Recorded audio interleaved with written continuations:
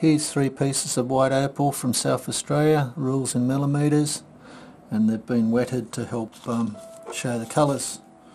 Just to give you an idea.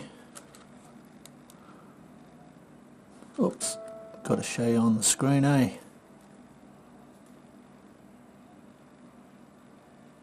"12 by 14 perhaps."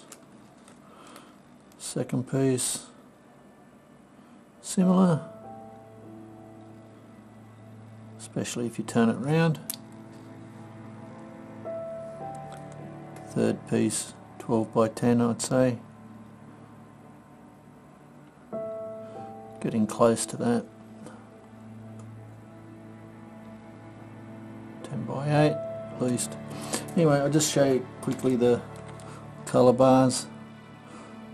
These are similar sort of colours. Very bright material, that's why it's a bit more expensive. The white opal's the least or easiest to cut, I think. Drops off a bit there on the edge, but that make that the bottom, I would say. Got some scale on that side. Lucky last but not least.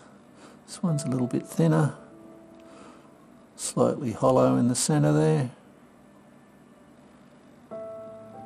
Again, similar sort of colours. You can make a pendant and a couple of earrings out of that perhaps. Hope you've enjoyed. Cheers.